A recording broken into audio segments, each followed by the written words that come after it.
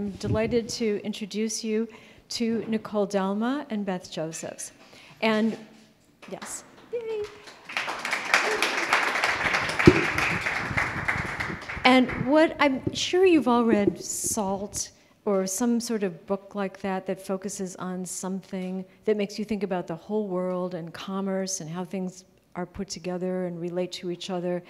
And to have people who are so knowledgeable about fabrics and the things that we take for granted, which are all woven, let's face it. I mean, it's by and large, I think I'm not saying that incorrectly. To have two people that are so impassionately involved in their craft, in their knowledge of their craft, and have a long-standing dedication to it, I think is going to be fascinating. And I have like a zillion questions, and I'm sure you will too. And our format for this is conversational. It's not really stiff, or they're both going to present briefly before we get into a conversation, but we want you to feel comfortable about getting excited about wanting to know something and raising your hand and asking. So without further ado, oh, I'm sorry, we're going to begin with Nicole Delma, and this is Beth Josephs. Thank you, April, and hello, everyone. As April said, feel free to interrupt, raise your hand, ask questions. Nicole Delma, and I am the founder of a little venture called Mind Offline, which you may or may not have driven by. We now have a physical space that's up the street on the corner of Germain and 114. And I can get a little bit further into that journey into what Mind Offline was. It really was something that was formed out of necessity at the beginning of COVID. I have my children here who are now 5 and 7, but at the time were 2 and 3, and they were attending the Ross School up the street, and we were told when everything shut down that they were going to go online. And we very quickly realized that was not feasible, and so we started to look.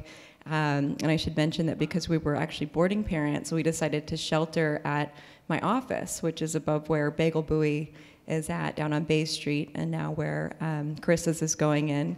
And so we had mommy's art supplies in that space, but not the traditional children's art supplies in that space. So Mind Offline began there sort of as a community venture where we were creating ceramic kits and then eventually knitting kits and natural dye kits that we were delivering and picking up and having fired for people at the start of COVID. And then one thing led to another, and we did a pop-up and then another pop-up, and then we ended up with this permanent space up the street. So that's sort of the basis of where Local Wool Company, which is the core focus right now, I would say, of Mind Offline really began. And so I'd love to talk to you guys a little bit more about that journey and how I ended up in wool and knitting again when my history before that, my parents were in the clothing industry, and I grew up very much underneath a rack and hearing about fabrics and repeatedly being told never to go into that industry and have nothing to do with it. And so I was always hearing them discuss fiber and quality and these different aspects and color, and the colors weren't consistent in production. But it was something that I never envisioned as being part of my life in any way. So I actually worked for the last couple decades in media and database and coding, and there's a crossover there where I realized at a certain point that knitting is coding and many other things, but we'll circle back on that. So I like to say that my journey back to making awakened my soul. Interestingly, I personally was very involved in handwork. I did nonstop, made bracelets and made jewelry, and was down selling them at the Pike Place Market as a 10-year-old child. And it was very much the way that I passed time and made sense of the world, a world that was often confusing to me. I didn't understand when there was conflict in the Middle East or things that were affecting me in my earlier years. And so making was always something that I did to pacify myself.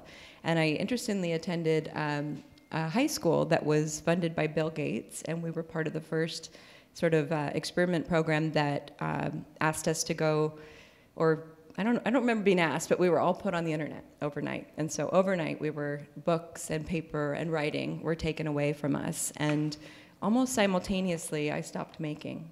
So with the introduction of the online, I stopped playing music, I stopped creating artwork, I stopped all of those different aspects of my own sort of free time. And I don't know if there's causation or just correlation there, because it was also teen years, and I know teens change through a lot of things, but when the world stopped and I had to get offline at the beginning of COVID, suddenly this urge to make came back, and I was thinking in color again and waking up with visions of things that I wanted to create, even if I didn't necessarily know how to create them.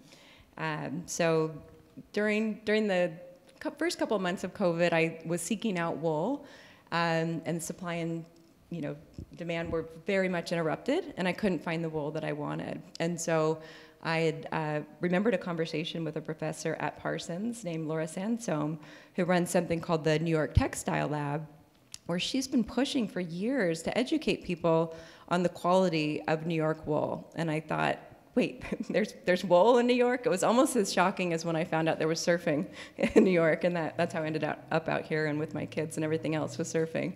But I thought, I can't believe this. I've never heard that anybody's producing wool, or I'd only known of New Zealand wool and Italian wool and imported cashmere. And so she said, oh no, there's a whole network, and she connected me to Browder's Birds, which is up in Mattituck, and any one of you can go up and visit and meet the sheep. They have a herd of about 40 Cotswold sheep, and I think the next shearing is actually on the 4th or 5th. If you're curious to go up and skirt wool, it's not glamorous, but it is a very interesting part of the process. And after learning a little bit more about skirting the wool and having a chance to talk to the farmers, it became apparent to me that there was a bigger educational need out here. So similar to what perhaps went on with Long Island wine, and it took a decade or more to educate people on the fact that we could go grow good wine out here. I sort of at that time locked in my brain this passion where I thought, I want other people to know about this. And I'm not a strong vegan or anything in that respect, but another really compelling aspect of why this was important was because the farmers were not making enough on the fleece to be able to sustain these animal farms.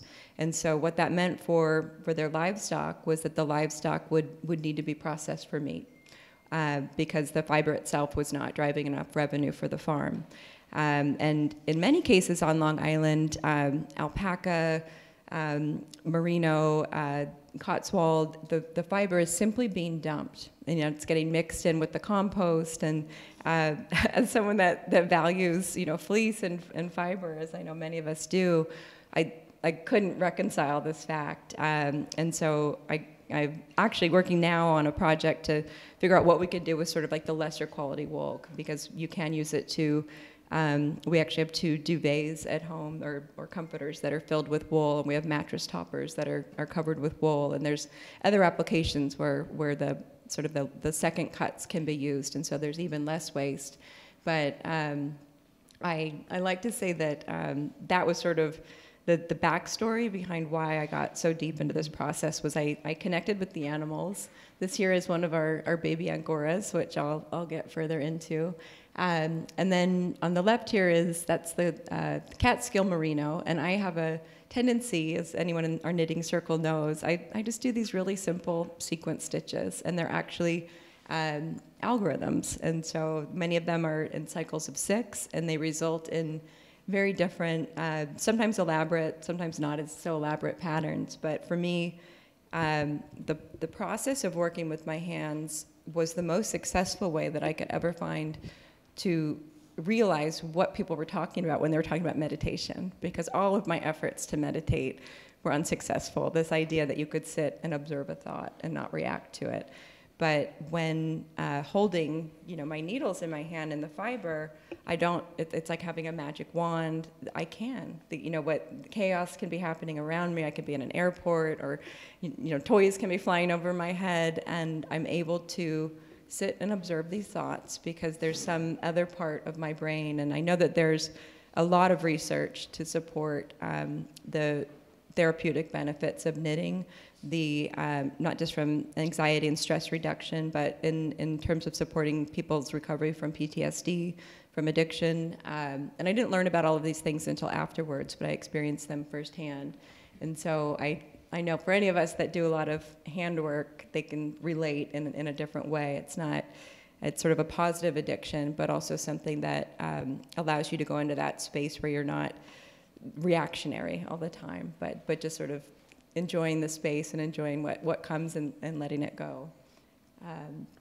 So this is a little intro to our store here up the street. If you've driven by, the most common comment I get is, "Oh, I've been meaning to stop," and I don't take any offense to that, because for 8 years I drove by and never stopped there and thought, that's an interesting space. I should take a meditation class there, or I should check out that artist's work, and I never stopped until all of these different things aligned, and the space seemed to be meant for me, because I had actually contacted the landlord about another space, and he said, "Well, this one is available."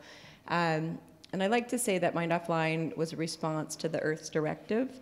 And what I mean by that is that when COVID hit, and for some reason for me, it didn't feel like a shock. Certainly as a mother, there were emotions, and being separated from my own family, and as a boarding parent for 8 teens that we had to figure out how they were going to get home to their various places around the world, there were stressors, and there were, there was a lot of unexpected, emotions and conditions, but I didn't feel shocked by it. It almost felt like, well, what did we expect in some ways? And I don't want to go too deeply into that conversation, but where that came from was that I was very deeply involved in packaging reform at the time. And that was actually why I was at Parsons to begin with, as I was working on a documentary with the filmmakers that made the film about Flint's water quality, on asking questions about why the US is so far behind in our packaging, especially our e-commerce packaging, which for Amazon alone, they're shipping upwards of 15 billion packages a year.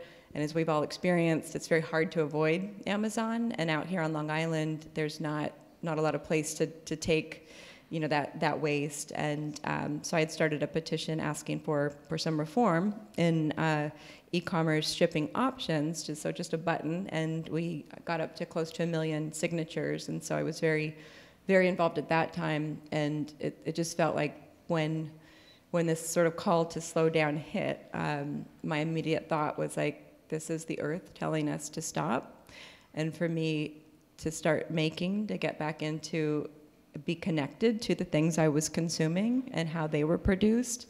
And then the third part of that was to remember who I ultimately was before this online, fast-paced, internet-driven, chaotic world was either introduced to me or imposed upon me, depending on how you want to think about it. So that was how Mind Offline started, and Mind Offline has evolved tremendously. I like to say that animals and children very much led the way.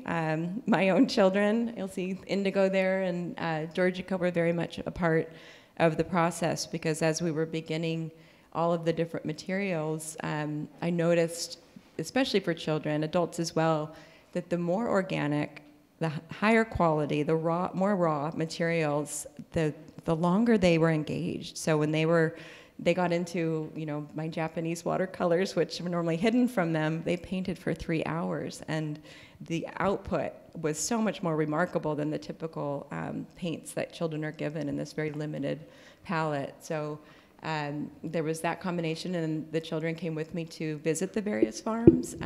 So on the left are the Cotswold, which are a protected heritage breed, which is a whole other aspect of fiber production, which I was completely unaware of. So similar to what happened with production of food and GMO and homogenization, and this happened both in the cotton industries as well as with wool and others. And one of the reasons alpaca were phased out is that clothing companies started to demand so much consistency in their product and so much scale that certain breeds like merino were just pushed and pushed and pushed. And so where you would go into a department store, and how many different types of wool would you see? It got to the point where you would see generally cashmere, merino, and not much else. You didn't get an option for a Cotswold sweater.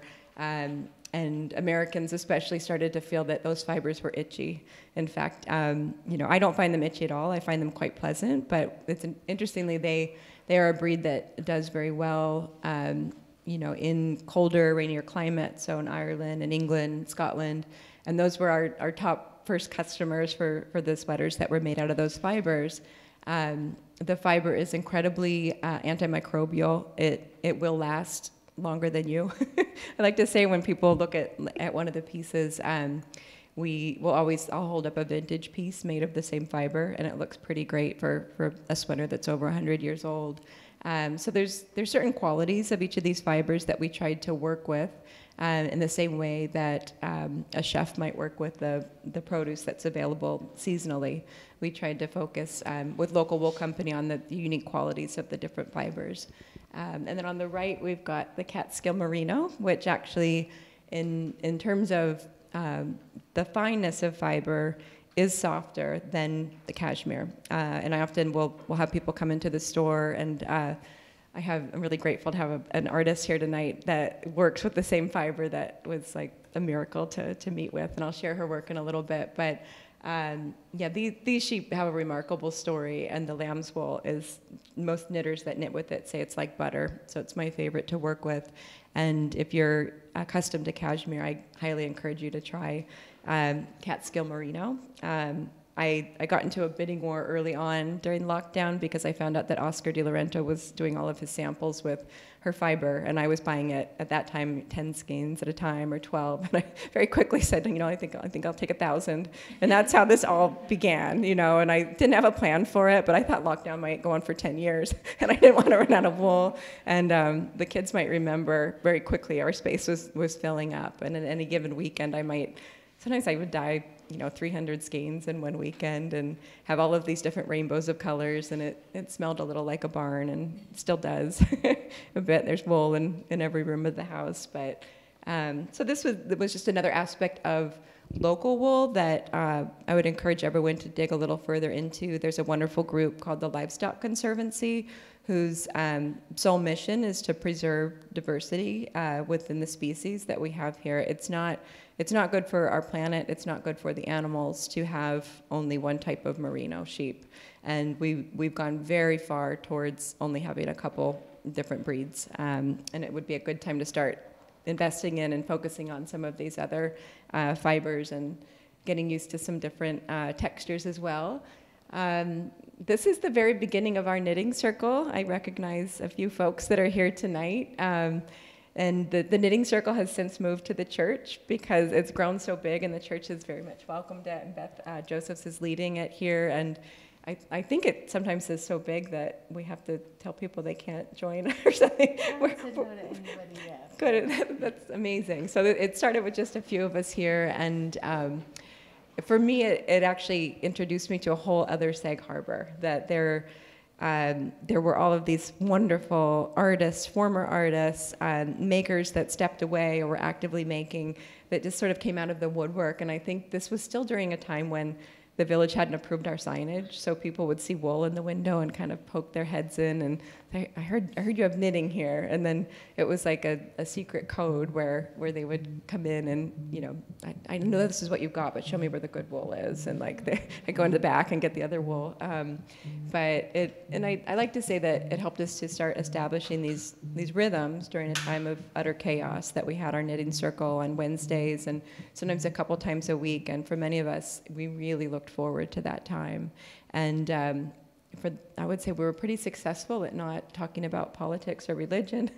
We just talked about our projects and how our families were and who was having a grandchild or family visiting. And I learned a lot because I always say I'm not a great knitter. I'm just a very passionate knitter.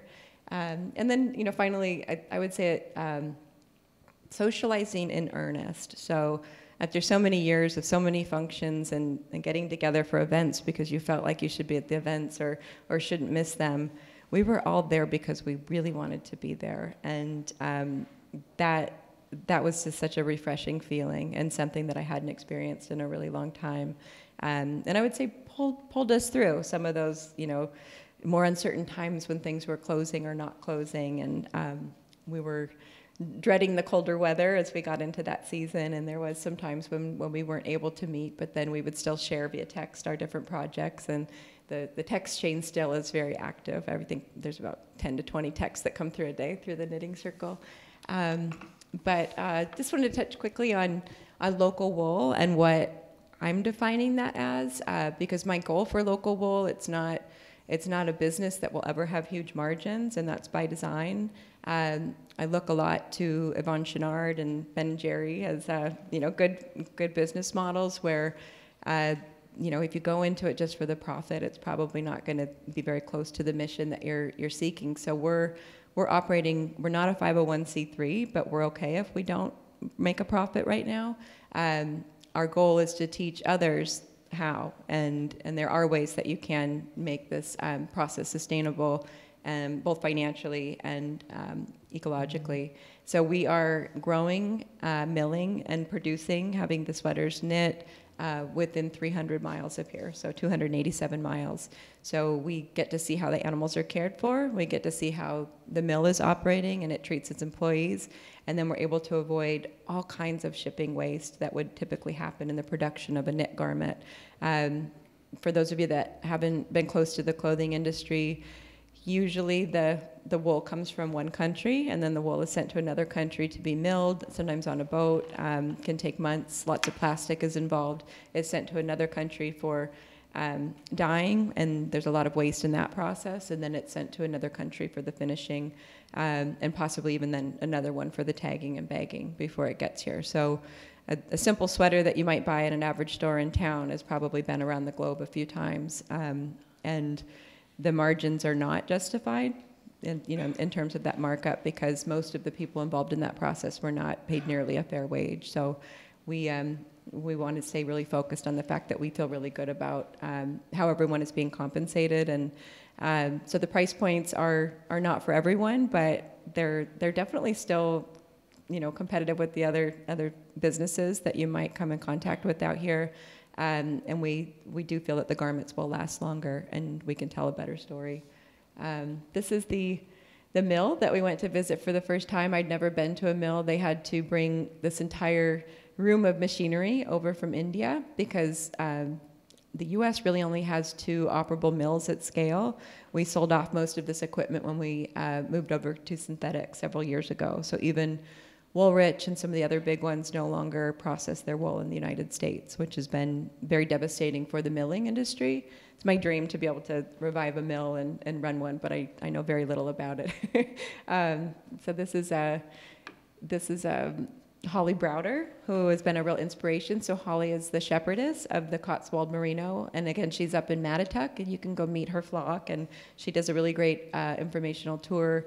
And they also do processed chickens, and she's been working really hard, and I'm trying to help her to raise the profile of local fiber so that she can stop processing chickens and just work on education and focus on the fiber and get away from the meat. I was laughing with April earlier. This is the first day that we brought the sweaters that I knit. So I'm an okay knitter. I'm not a great knitter, and all of the sleeves were about 3 inches too long for anybody. So I don't know if anyone can notice that in this. So I do my best to knit the first samples, and then I work with expert knitters that work with other designers in New York to refine them and make them more standardized to fit someone that doesn't have exceptionally long arms in this case. I was thinking they look really kind of hip. I was kind of thinking, yeah, I get that one on the left in that picture. It could work. And yeah, but there's maybe in a couple years, but at the stage that my kids are at, I couldn't do these sleeves. That would be, a little bit too much. But there's probably someone that could pull it off. And similarly, this is kind of a funny story. So Isabella Rossellini, who's been a further huge inspiration and someone that I've admired for many years, called up one day and said, "Oh, I hear you do local wool. Can we come by?" And the first thing I thought is, "Oh, we better clean up." We got everything very organized, and she was so lovely and very, very down to earth, and has her own farm in Brookhaven. And she has sort of 6 mismatched sheep there, but I heard she just bought 200 goats, and so she's getting much more into the fiber. business, and we came together with 6 other women that were involved with fiber in New York, and we now have a Long Island wool that's been developed, and we're working with a professional designer, Eileen Camp, to develop some pieces that, so we realized that probably the most viable way to drive local wool forward, aside from sort of our storefront and trying to educate people, is to work with established designers or emergent designers who already have people that appreciate their designs, and to encourage them to work with these local wools instead of trying to turn this local wool into high fashion. This is, you know, I stick with more traditional shapes. And ironically, the Isabella sweater is the one that she grabbed, was far from being finished in terms of development. So I sort of shuddered when she grabbed it and wanted to buy it, but it looks great on her, so what was I going to say? Yeah, just a couple other tidbits about my fiber journey before I pass it over to Beth. These are the Angora rabbits. We have giant Angora rabbits, which really showed up in our house because I went up to the Sheep and Wool Festival in Rhinebeck, which I highly encourage everyone that likes fiber to go to. You might go a little crazy. I'm glad that I only brought one Suburban, which we completely filled with wool, and then rabbits, who proceeded to have babies 4 weeks after we bought them in our bedroom because my mom was visiting at the time. And so they get to about 15 pounds, and their fiber can be harvested and very humanely. You just sort of pluck it. And they're often up at the shop, so if you ever want to come and see the rabbits, you're welcome to come visit the rabbits. And we're doing a collection that will feature some of their fiber, as well as Brookhaven Angora fiber, coming up next month. Then on the right is a shot that is at Perfect Earth, and this was some of the dye plants that we were growing, and Catherine Wedgbury, who's up in the front row, was actually the gardener that helped tend to all of these plants and helped keep them alive in a way that I would not have been able to, and so we had a really great indigo harvest and some other plants. So a lot of the colors that we use, you can easily grow in your backyard or find and forage locally. And then just want to share quickly, so Madeline Porterfield, who's here with us tonight, is the designer that I mentioned, who these were all her concepts, came entirely from her imagination, but resonated so much with me when I found them, because not only is she working with my favorite fiber, but she's doing some of these repetitions and deep texture and sequence stitches and using the undyed wool, which is basically what I dream about. And so to stumble across her, we ended up acquiring her entire first collection, which you'll see here, and it's now in our store up the street. So if you want to see some really imaginative and remarkable knitting that's been done with local wool, I encourage you to stop by, and I think she'll be in town for a bit tomorrow if you have any questions. And so we'll be doing custom orders with Madeline's work as well. So very excited about that. And then just a couple other notes. This, as I talked about, just learning about fiber on the left, what you see is what's called color-grown cotton. So similar to what happened in the sheep and wool industry, this homogenization of we need everything to be consistent, it needs to fit in the mill the same way, it needs to be exactly the same season after season. That's also what happened with cotton, and that's why we associate cotton with being white. Cotton comes in a whole variety of beautiful shades, but those shades got phased out because at mass production they were not the colors that mills wanted. They couldn't produce consistent color.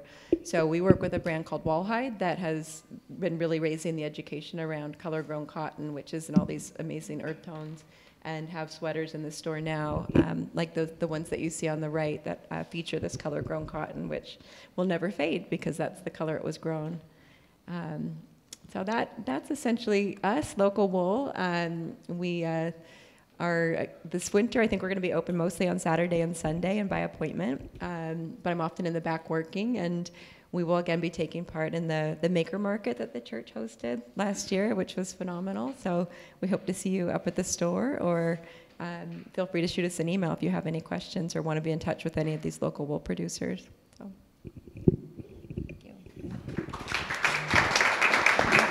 Thank you.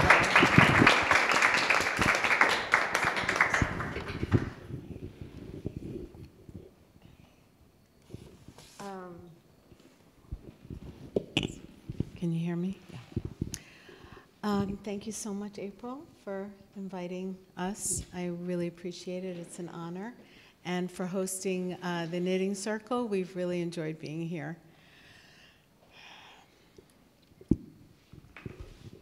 I have a BFA in Textile Arts from California College of Arts and Crafts, now known as California College of Art. Concentration was in weaving. This is an embroidered self-portrait I made,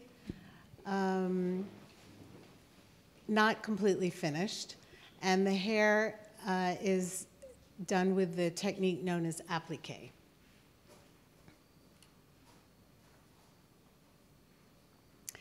This is a weaving I did.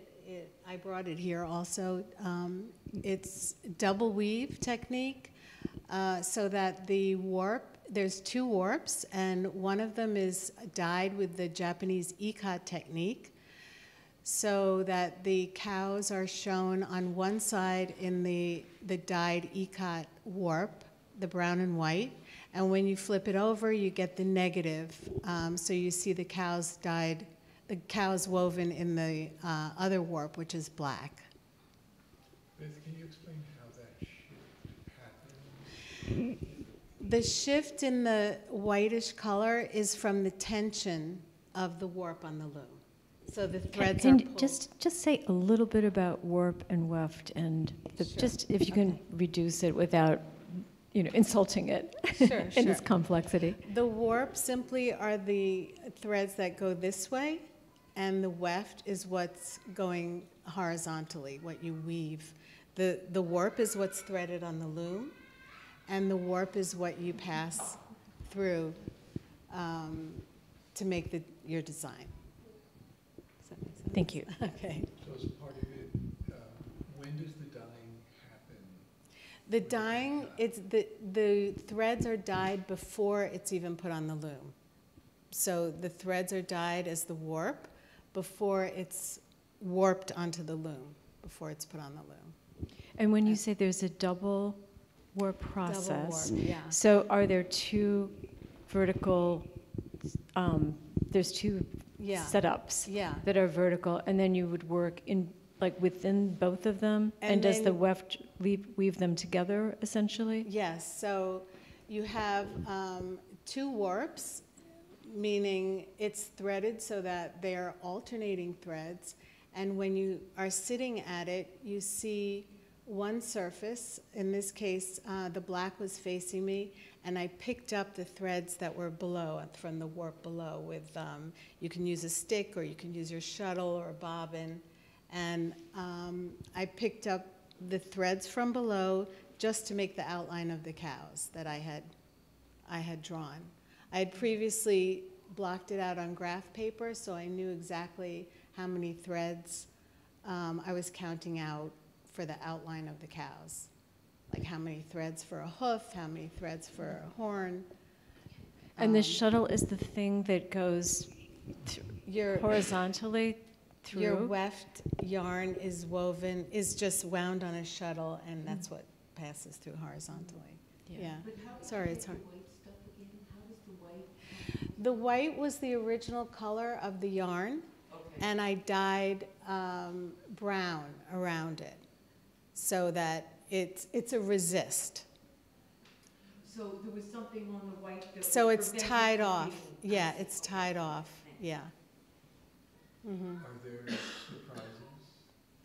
Yeah, there can be. There can be, yeah. But this was exactly how I envisioned it, so I was very happy with the result. It took me a while to see the cows there. Yeah? Well, there they are over there. And the other side is the other side. Yeah. The other side, the cows are in black. Right. Yeah. But it is a much more complex thing when you're hearing about it. It's For hard you, to it's so describe. easy to say, well, it's only 2 hours. Yeah. But for the general public, because I we're know. so far away Yeah. from the way the things that we use and wear and depend on and take for granted are created, it's fascinating to me to hear about the possibility of there being a two layers that you can work Yeah. with to get more subtlety Maybe and more one day I complexity. could demonstrate it here. I think you could. I think there might even be a workshop possibly Yeah. in all of And this. ikat, the Japanese technique, maybe it's familiar to people, it's on kimonos. That's a design that you can see that has that kind of striated look in the dye. It looks the kind part of that's brushy dyed. almost. It has a Yeah. very nice kind of quality. Did you want to ask a question? Oh, sorry, baby.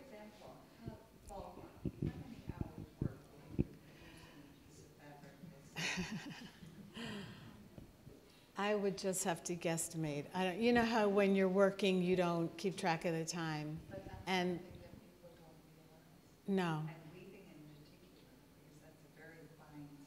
yeah, that's why it's so small.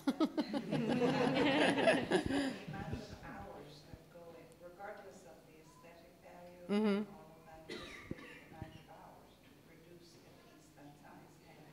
Yeah, it takes a long time. This was really an exercise for me. I was very happy with the way it turned out, but of course, you know, you're never sure how it's going to turn out when you're weaving and trying new things. But that's part of the excitement and the love of it too. Thanks. One of my housemates was a photography major, and he took this portrait of me.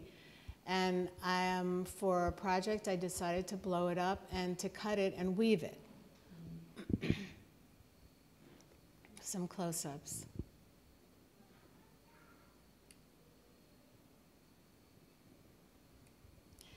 This was a garment that I wove, kind of jumper. What's the material? It's wool. It's all wool. Yeah, a long time ago. I also experimented with the tapestry weaving technique.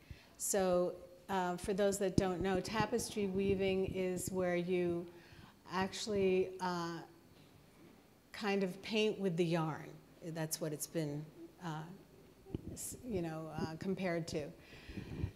This was from a drawing that I did in life drawing class. And I used the drawing as a template under the warp. So I left the warp hanging down just for effect, but you can see clearly those are the vertical threads. And then I used different yarns to get the effect of the charcoal drawing I had done in class, using the drawing as a template underneath. So I could see through the outline, and I could part the warp weaves and see where I was going, the warp thread, sorry. And then I cut it off the loom and trimmed most of the warp and just left what was hanging on the bottom. So it was done as a big rectangular piece. Yeah. And then after you were done, it was roughly cut around, Yeah. and then those threads were tied in behind. They're woven in, Yeah. like with a needle and behind, yeah. And, I'm sorry? Sorry, because the cows are still an algorithm, right? That's like, you're not freehanding anything or eyeballing anything with the cows, are you? Or is that an algorithm? I don't know what you mean by algorithm, but the cows I had specifically drawn out on graph paper, so I knew exactly how many threads per square on the graph, yeah. This is another tapestry done, this is my brother Dan, who's here. And this is not that specific, it's just using the weft yarn, the different colors that are going this way, as I said, what you could call painting with the yarn.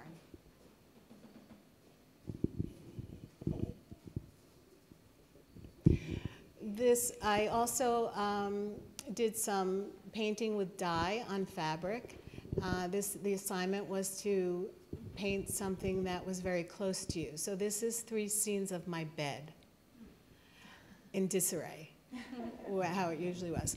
On the left is, you can see this blanket that's in red with yellow in the center and green.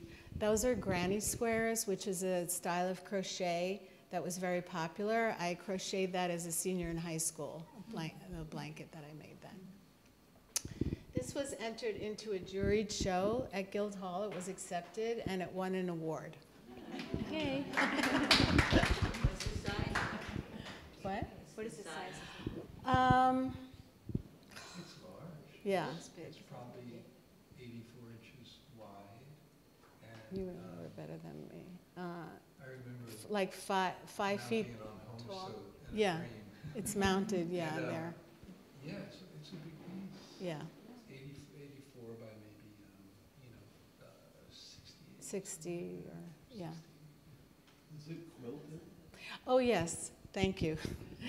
Then I quilted it by hand, outline all the blankets and pillows.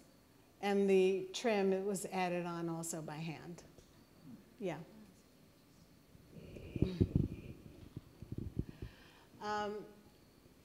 After college, I studied textile conservation through the Bethpage Village Restoration and the Textile Conservation Workshop, which is in South Salem, New York.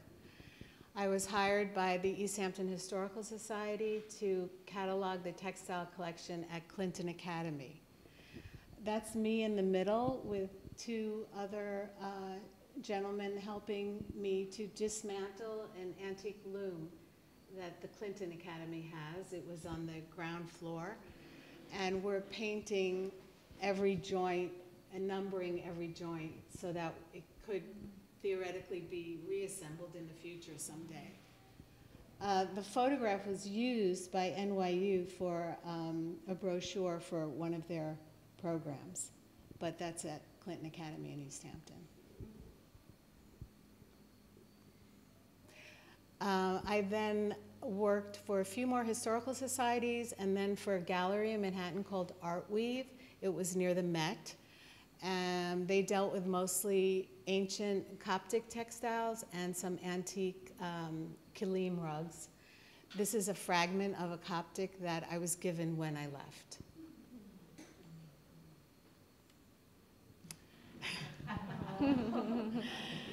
The day job. This is when medicine became very interesting to me as a study. It became my future career. I was an EMT and then a paramedic in New York, in Manhattan. And we enjoyed having an all-female crew for a while. And on the left is Lucy Winton, who is an artist and has a piece in this show upstairs. Who's sitting right there? Yay, Lucy. We've known each other a long time, happily.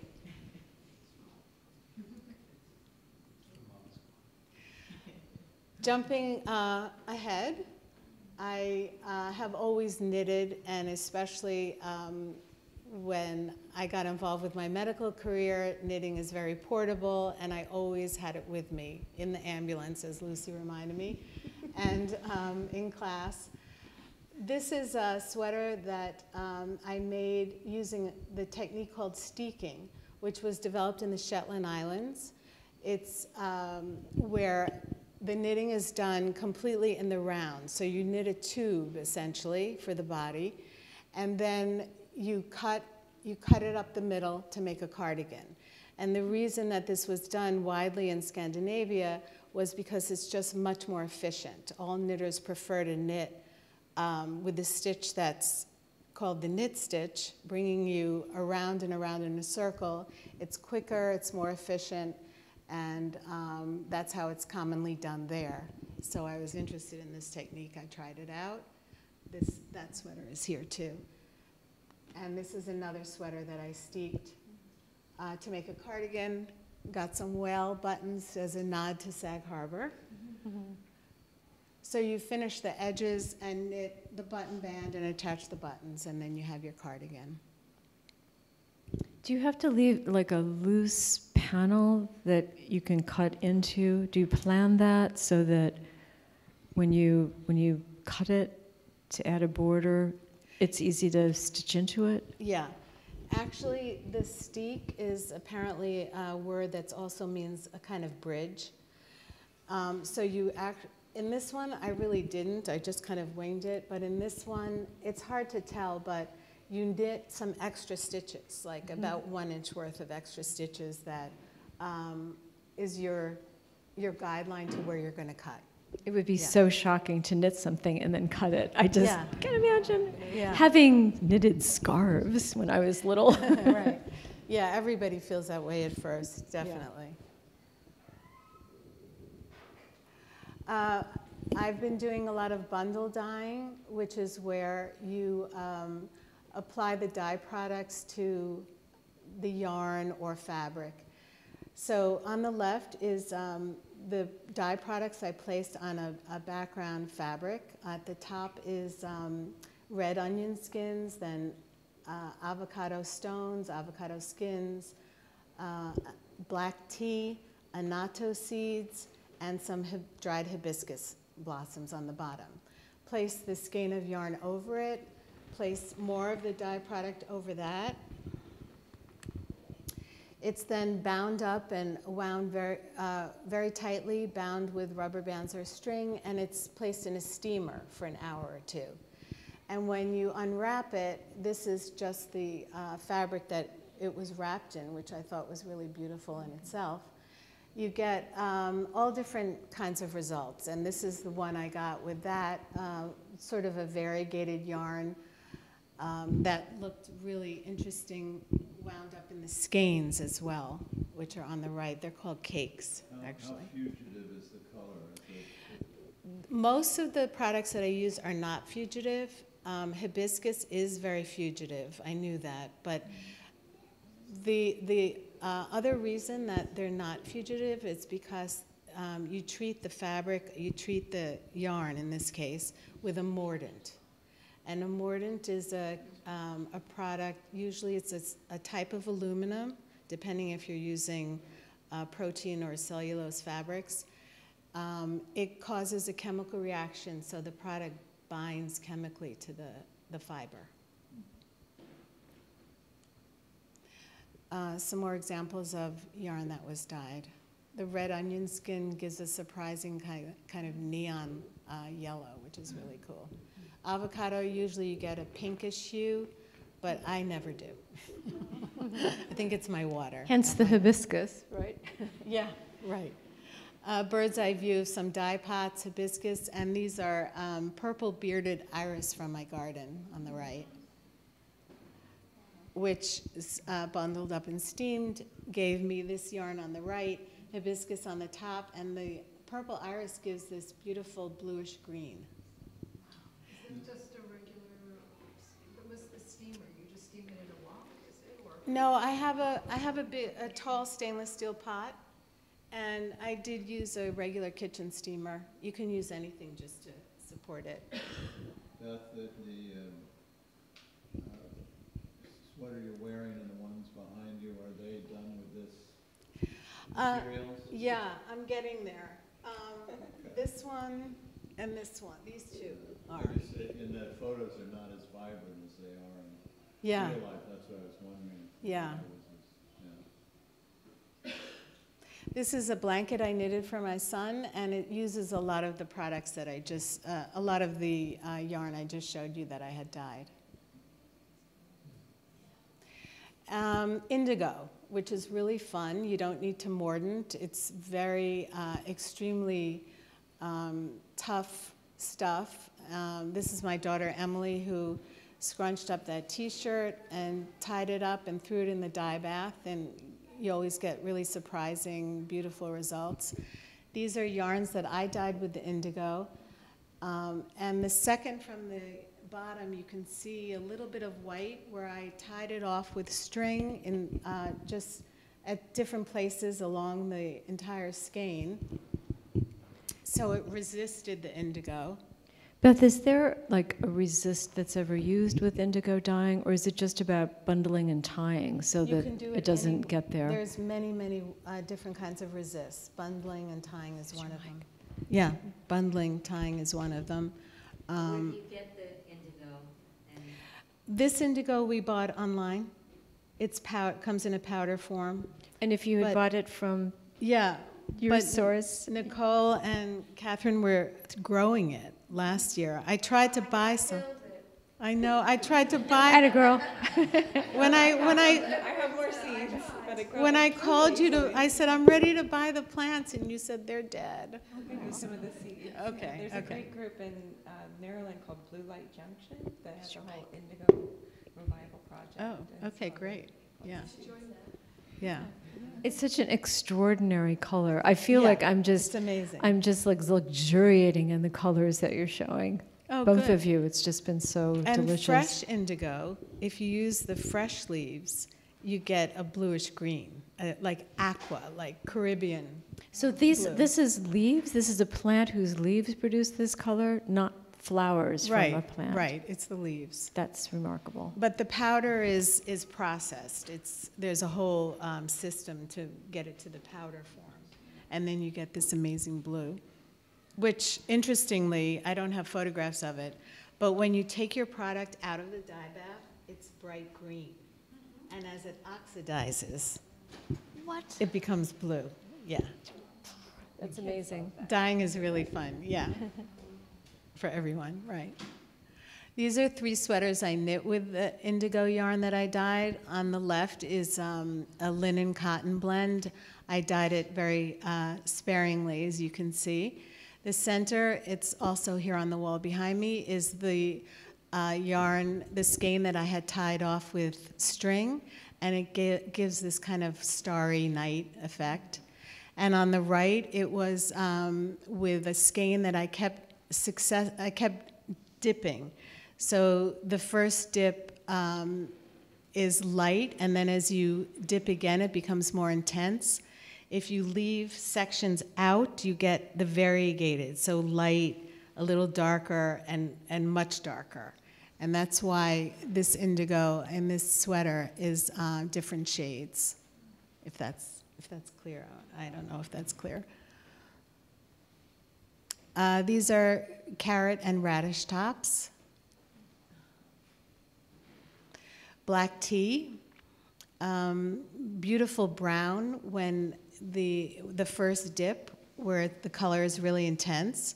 And then as successive dips of yarn are done, you exhaust, it's called exhausting the color, so you get a much lighter effect.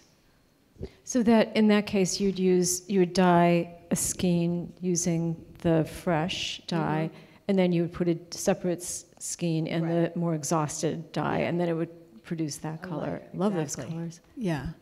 So you can just keep dipping different skeins, and it comes out lighter and lighter, which is beautiful also. And they dry lighter too. I would imagine you'd be like imagining what they'd be like when they're dry. Everything dries much lighter. Wool dries like 1 or 2 shades lighter, and cotton, linen is really like 3 shades lighter.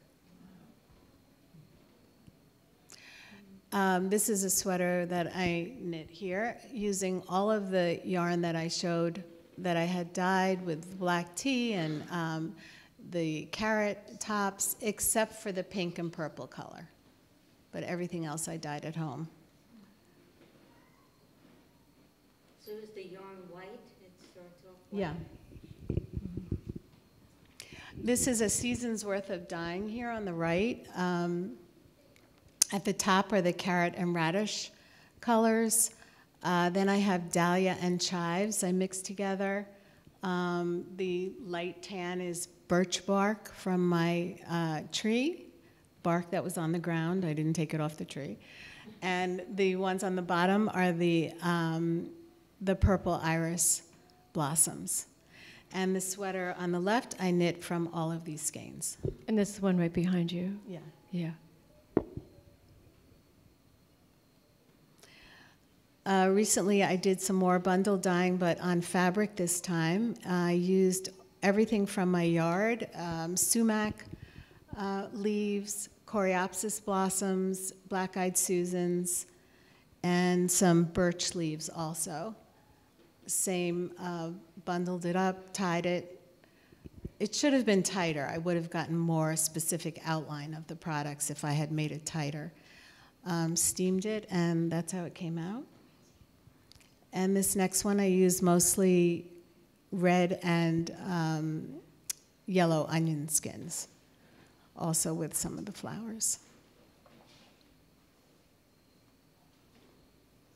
The end. Fascinating.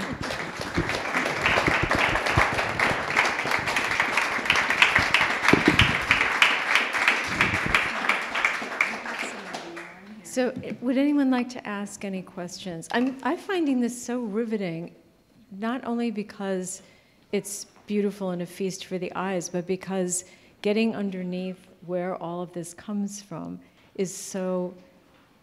Wait, we're getting a surprise. What are you pulling out? These are the shades that I've dyed in the last week. So from one Friday to the next, you never know what's going to show up. But Beth and I use a lot of the same materials. And those are all done with plants? These are all done with plants. Wow, can you identify which is which? Sure. So this is Kutch here, which is my new favorite. I was expecting a yellow, and it came out in this really beautiful color. What did you say is the name of it? Kutch, Kutch, C-U-T-H-C. Okay. Yeah. Oh, thanks. I had an extra C. And then this here is Quebrejo. Am I saying that correctly? Yeah. It's Latin, yes. So this can produce a much richer pink or red that we see in a lot of the Central and South American textiles. Cochineal also will create a similar color, but it is made from a bug, so I avoid that one as much. Cochineal. Yeah. Yes. And do you guys all know what that is? It's a bug that produces a really, really bright red dye. And the bug is shiny and hard. It has a very hard carapace. And you can crush it up, and they collect it from the bottom of cacti. So now they have these greenhouses where they collect the larvae. And, and I guess snails are also a source of purple, which is why purple was a regal color for so many years. I heard that it took 12,000 snails just to dye the trim of one king's robe. So that's why purple was such a regal color, apparently. But oh my, good factoid.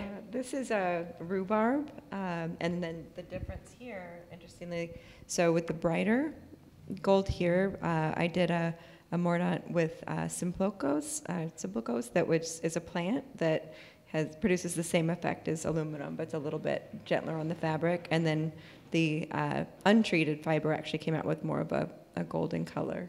So it's like Beth was saying, you never know exactly what you're going to get. So this is more yes. I was expecting the opposite. Yeah. I thought I'd get darker, and it was much brighter. But it's just sort of the experimentation is really fun. Yeah. Like I start a different color almost every day, and Beth will send me her results, and she has different techniques, and some things don't work. So are you able to repeat the color? I usually will do a sweater for most of ours takes between 6 and 8 skeins. So I'll usually do a minimum, or I usually do double that, so that we can do at least a couple sweaters. So it's tricky. Like the blue sweater you see there, I made enough to do 2 sweaters, and then we had 6 colorways. So when we say like small batch, it literally you either have to get that sweater, the next one, because so repeating it. Necessarily repeat what you create. Not exactly, because even the difference between a steel pan, I use an aluminum pan, creates a difference in the color, the water temperature, so many different things. And interestingly, that's why synthetic colors became so popular, which are quite harmful, was because, again, the Gap wants 10 million units of something. It all needs to be the same red, and that sort of takes me back to my childhood of sitting in my mom's showroom and Nordstrom's calling to complain that the red came in and it didn't match the red that they saw, and it all needed to be shipped back. So this is just sort of the mass fashion. So when people come in and shop for a natural dye piece, we do say it's a living garment, and not only is it difficult to standardize, it will change over time. So if you leave it in the direct sunlight, you're going to see some change, and I happen to adore that, but not everyone is expecting that. So.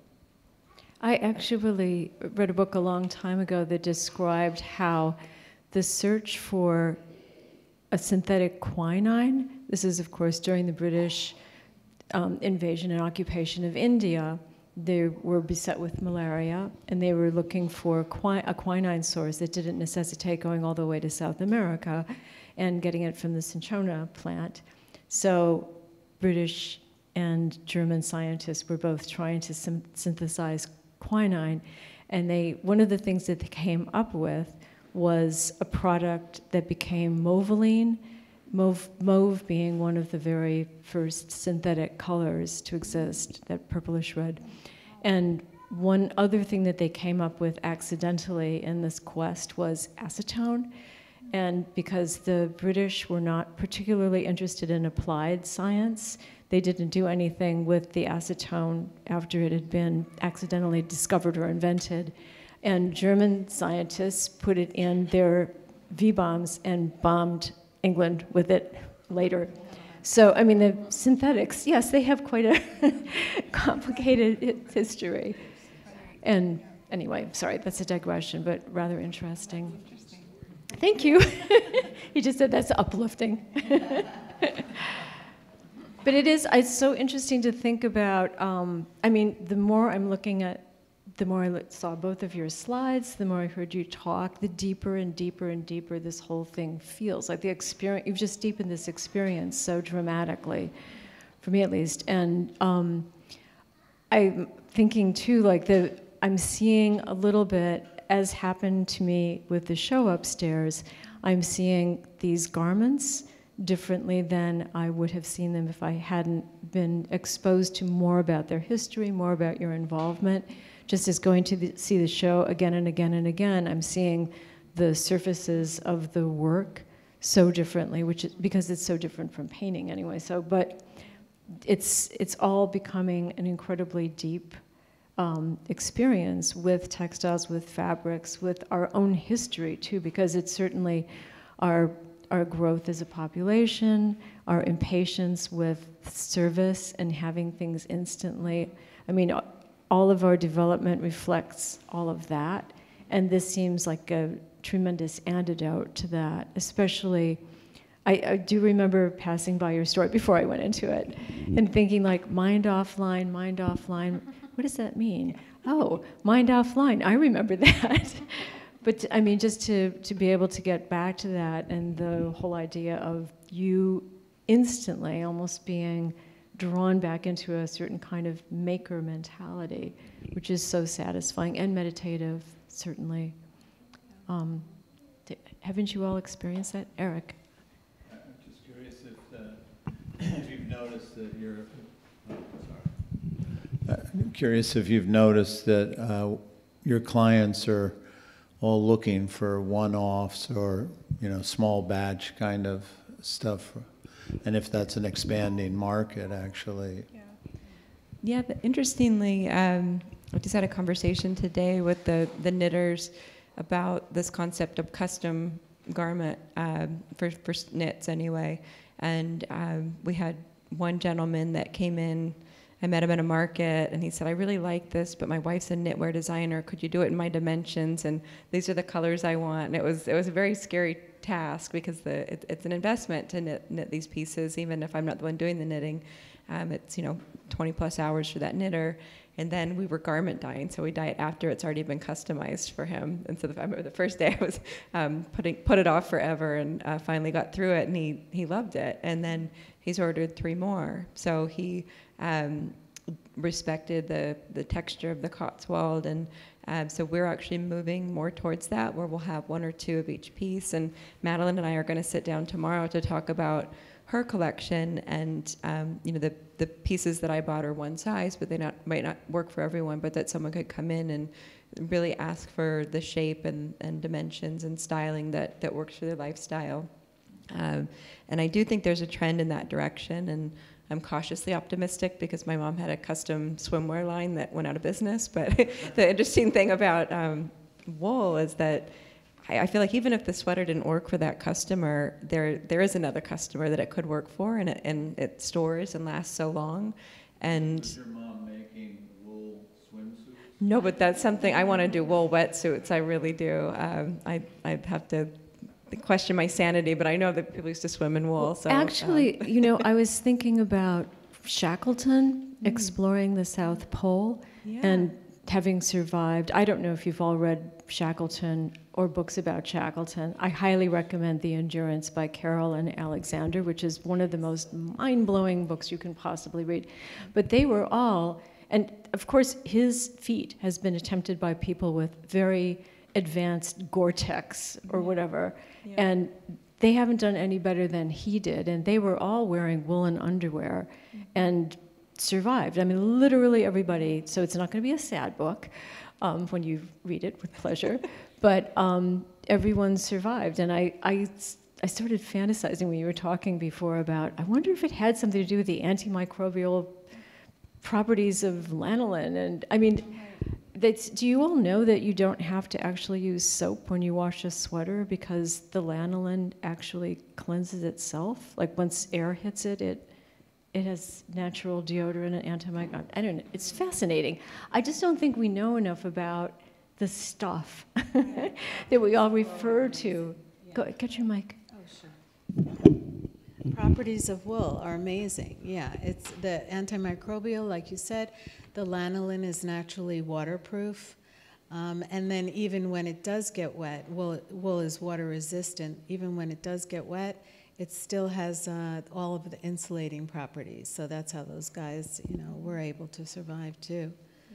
But And flame retardant too, right? yeah, flame retardant, right? I don't know if you were like diving 80 or 90 feet underwater, whether it might not pick up a little weight. Yeah, a little soggy. It would try to be water resistant, but there might be a problem there. I've thought about that when this whole surfing element, but again, in surfing, you're mostly above the water if you're having a good day. So I've thought about experimenting with it, but you raise another interesting point that really shook my awareness is our skin absorbs so much. And there was this huge shift towards synthetics and workout wear and active wear, and today we still see that is the preference of a lot of people to wear a lot of synthetic, and you're absorbing that throughout your body and all of the chemicals that those garments were treated with, and you can be so mindful of what you're eating and what you're drinking and the air that you're ingesting, and yet all day long you're absorbing it, whether it's through your bed linens or your clothing, and it going right into your glands and things like that. So I think from a health perspective, going back to the less treated fabrics and less processed fabrics in the same way we did with food will have a difference in health. How do you recommend washing your sweaters? Beth may have a different technique. I usually use like a Castile soap, a pH balance, very gentle soap, and I'll do room temperature water.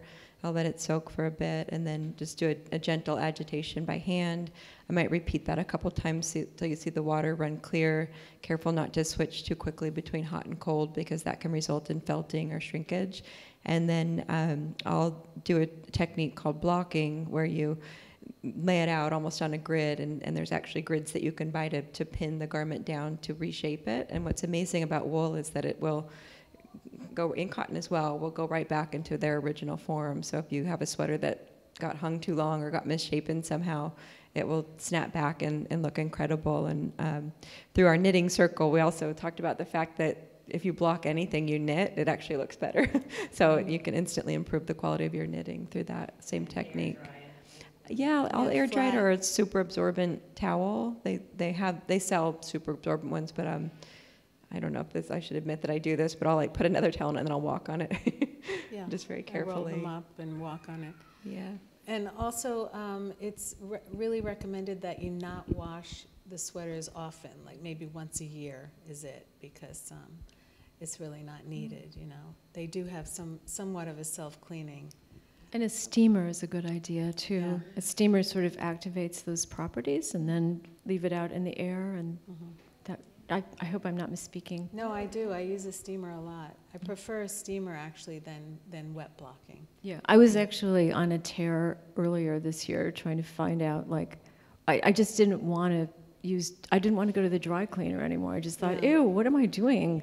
And then they give you plastic. You can beg, you can give them a bag, and they'll be like, nope, I have to use my plastic. But don't worry, it's better than most plastic, and that usually means that it's not better than anything.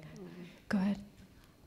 My background is in textiles, and this is really delightful to see because, I'm sorry, my background, I was saying, is in textiles, and I taught and ran a department at FIT for 20 years and taught at Parsons and worked in industry where everything was commercially dyed, and, you know, it really, I can tell you, it affects your health working in those print plants. And to see these wonderfully subtle colors that are the antithesis of fast fashion, which is really destroying the planet. You know, this you just buy something, it's so inexpensive, you wear it one season or even less than that and throw it out. And I just, this is so marvelous what I'm looking at, that I just wish there was some way that someday this could be more affordable to more people. Because that's the stumbling block, you know, in terms of selling it and producing it. But it's incredibly beautiful. I think that the point about wearing something on your body that can affect you adversely is a really good way of waking people up to making other considerations. I'll say this as politely as possible. And I mean, have you ever like gotten something that was basically plastic based and unwrapped it and it still had that smell? I don't even know what the word for, I can't think of it. Off-gassing? Yes, it's off-gassing still. And that's, actually, my vet said that that's why our cat has hyperthyroidism, because they instituted a law that all fabrics in your home be treated as for flame retardancy. And when that started happening, dogs and cats and pets of all kinds, your rabbits would be the same thing, who were exposed to them would develop hyperthyroidism. It used to be unknown before the mid to late 70s, when after that had started to become normal. Sorry, that was a digression, but not, I mean, you know, if we experiment with animals, not my favorite thing, then, you know, we should know that, and I'm sure that people do know that, and they just ignore it. I think the only other talking point I found that has really resonated with people, but with regards to the cost, is, you know, I had met with someone early on that wanted to help me tell the story of local wool, and it didn't work out, because their first comment was, it'd be really great if you could figure out a way to produce it, but at half the price. And I said, well, who do we pay less? The artisan? Do we pay the farmer? Do we pay the miller? All these people are barely making it as it is. And so I said, wouldn't it be better if these people that are buying 3 or 4 sweaters in a year that they may wear for 1 or 2 years considered that they're going to choose a garment that's going to last their lifetime and maybe can be handed on. And that's a dramatic shift, I think, for most people, because shopping continues to be such a sport. And it's a conflict having a retail store. Like, we're paring it way back right now, because I almost want people to buy way less, which is maybe not the right direction to go for business, but that's a big shift. So it'll require a change in attitude. Yeah. Because it's always the new thing, the next best thing, and people, you know, feel that, hey, you know, I could afford to wear this, even though a year later it may be chucked. So it has to do with a lot of mentality change that is needed as well, I think. You know. Well, yeah, it's change of values, fundamental values. I mean, I think everybody during COVID was thinking, now we can see that, you know, waste is wrong, and this and that, and pare down and grow your own vegetables and learn to make masks, and etc. And then, but wait, you wanted something from Amazon, and then more and more and more bad packing materials would arrive, and you're like, God, they've backslid so dramatically.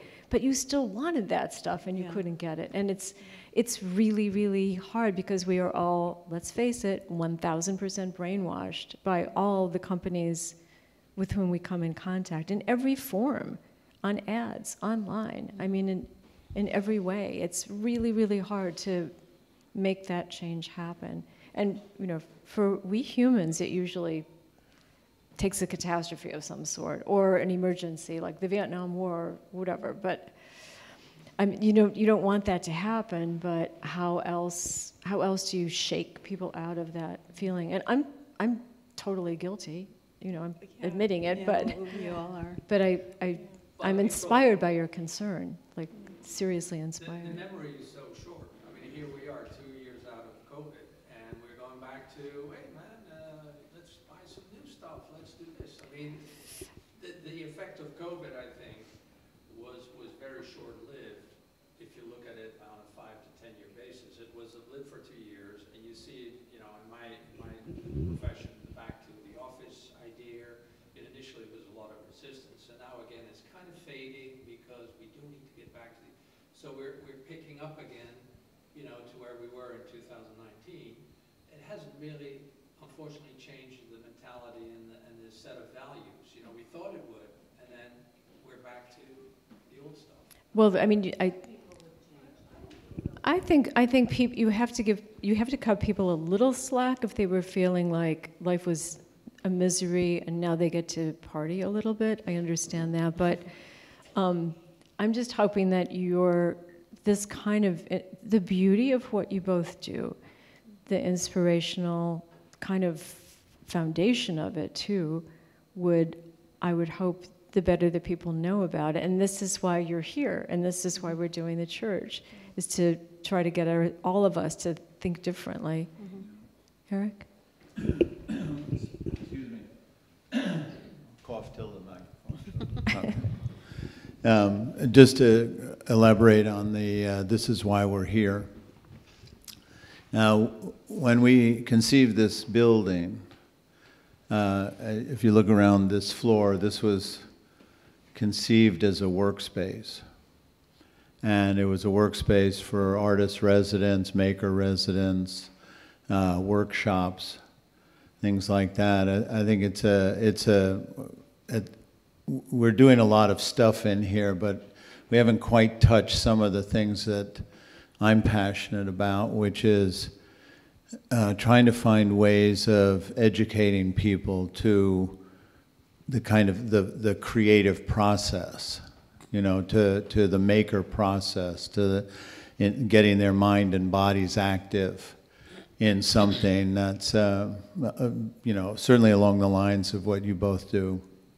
And so I'm just wondering if, as you sit in this space or something, if you can imagine some programs that we could run out of here for, set periods of time, because we want to use it for a variety of things, but something that, whether it's weaving workshops or knitting, dyeing, all of the educational things that you've both exposed we in the audience to.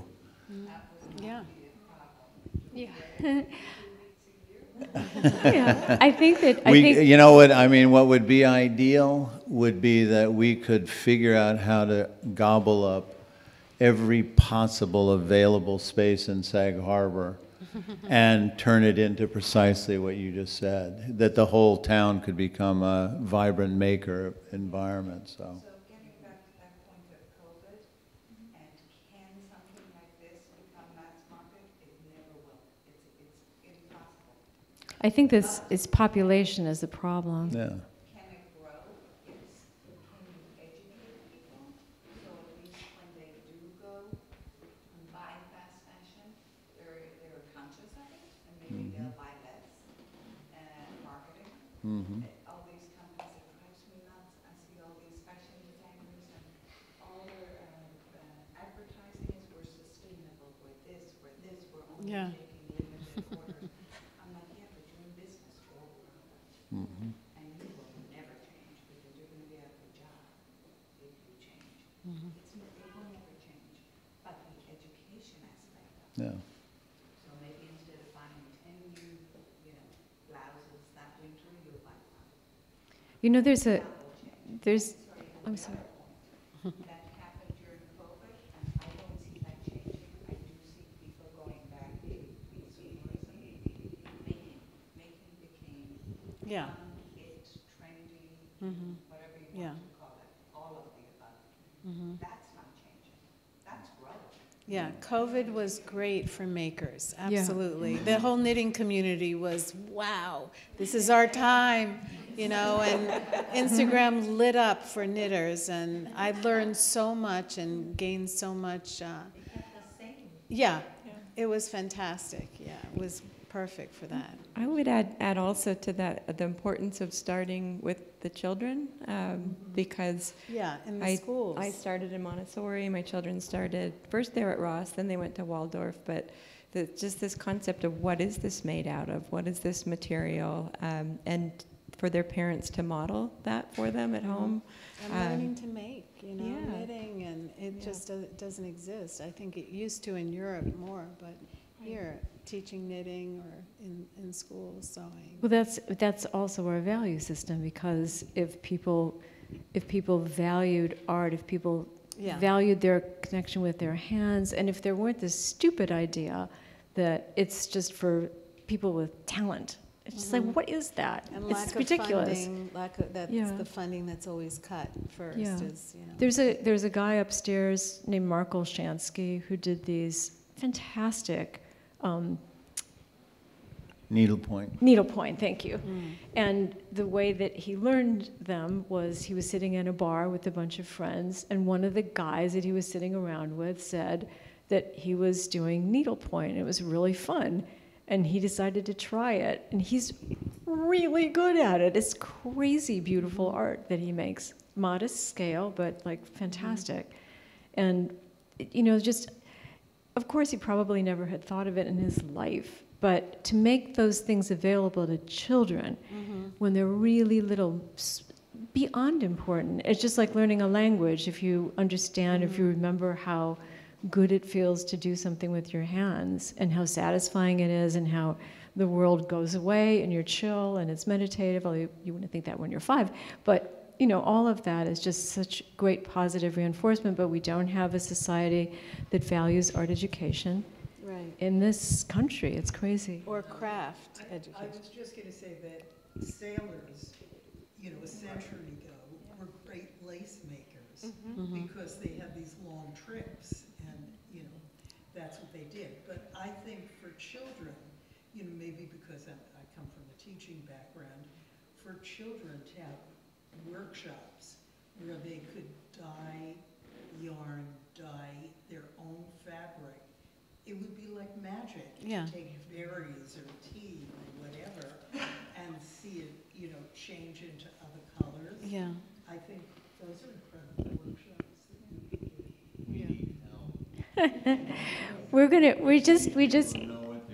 We're still kind of young, honey. Yeah, that's what you're like.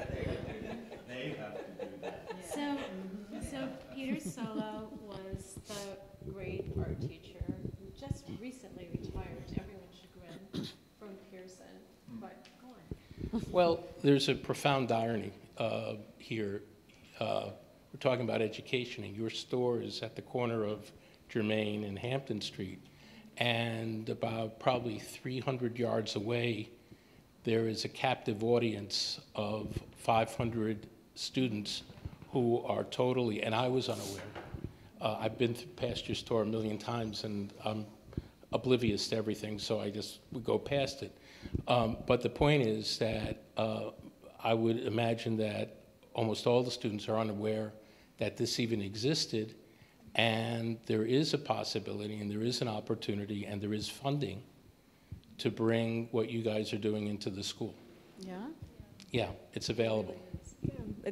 We had some interest. We had some students from Pearson that were coming in. One young woman, Cleo Hallwell, is going to start teaching in a teen knitting circle, because they all came in, and the 13-year-olds would sit on the floor and teach each other to knit. But I agree. My kids are now at Sag Harbor Elementary, and I recognize some of the families, but there's definitely two different paths that people are on. Some people want to come in and sort of leave their kids for a bit and come back and not. But I found that when the parents are involved in the class, the children actually stick with it even more. So that was. No, and I think what Eric said was really important, which is that what can benefit this community, I think the students, the kids here most, is a hands-on experience making things. Yeah. And I think it can have a profound benefit not only on them, but the entire community. Do you think? Find a way to do something that's productive enough that the kids don't have to leave. Mm-hmm. You know, that there's something Thank you. into a kind of industry of some kind where their talents can be put to use and, you know, be productive. Do you think the funding is there any differentiation between funding for fine art versus crafts? Because that's always like, you know, working with what we're doing is not considered fine art. One of the things that, I mean, mentioned is that, you know, all of you went to art school. Mm-hmm. So No, there, well, not me, yeah. mostly art school. Yeah. So what I'm saying is that I don't think that there would be an issue with differentiation. I don't think there would be an objection, a differentiation between, let's say, applied art or like textiles, this kind of thing, and things like painting and drawing, or something like that. I'm pretty confident of that since I sort of control. Well, I've been an art teacher for my whole career, and at all levels. But when I did teach elementary children, I got them involved in fiber arts and in different ways. But the weaving was really rewarding, and I found that by introducing it in a really minimal way when they were very young, like kindergarten, and then, you know, a little bit more in first. By the time they were in third grade, they just loved it, and it also was, you know, very universal. Like, boys just loved it, and I would offer the opportunity to come in when they had lunch, and I'd have the room full of these kids weaving when we were doing it, and it was, what they'd produced was beautiful, you know. And then I did classes with needlepoint and you know, I didn't do knitting because other teachers did that, but yeah, I think the fiber arts is really important. Mm-hmm. They're learning the physics and the mathematics and you know, there's so many other things that they're picking up. Well, you know, and you're going to teach them algorithms too. When you were talking about that, I was like, what? Sequences. Simple ones, but it. Yeah, it's interesting. My other career has been in seeking out patterns and being able to find patterns in large data sets. And so I find it interesting that now I'm drawn to people that create patterns, you know, so that I love working with people that are far more creative than I am and finding ways to work. Does anyone have any, oh, go ahead. Last question. Are you then interested in like this emerging story coming out about Babbage and Lovelace? You know, the difference engine, the original computer which went into the Jacquard loom, you know, right? That's not on your radar there? I feel like only the surface cool part stuff. of it. That's it. I'll dig into that. Yeah, I've been personally digging into my story and the two schools that were involved. Some very unique phenomena happened from these two groups of the students that were pushed online early, and you know, everything was done to benefit us at the time, but it was yeah, a lot of interesting stuff that happened. Do you all know what they're talking about? No, Can explain a little bit. Came up with the original idea of a computer in the 1830s, maybe 40s. If it had gotten funded, it would have been, we'd be living the steampunk world right now. Ada Lovelace. Do it, right? Yes. Lord Byron's daughter. And her mother taught her mathematics, so she wouldn't go mad and become like She was Byron's daughter, and Byron's mother taught her mathematics, or had her taught mathematics, in order to avoid her going mad like her father. So, and she was an extremely astute mathematician and helped move the Babbage machine forward, doing extraordinary work. And that fed into, you're right, the Jacquard loom, which was the first binary system, because the Jacquard looms were looms with it was like a small wooden cartridge, and it either had a point where a needle could go through or it didn't. So it was a 0 or 1 game. So it's the first binary mechanical system, and that's how they did all of the really extraordinary weaving of damask silks with very intricate patterns. So it's a rather extraordinary meeting of poetry, mathematics, and industry, because the Jacquard loom, I mean, the Kiki Smith tapestry upstairs was woven on a Jacquard loom.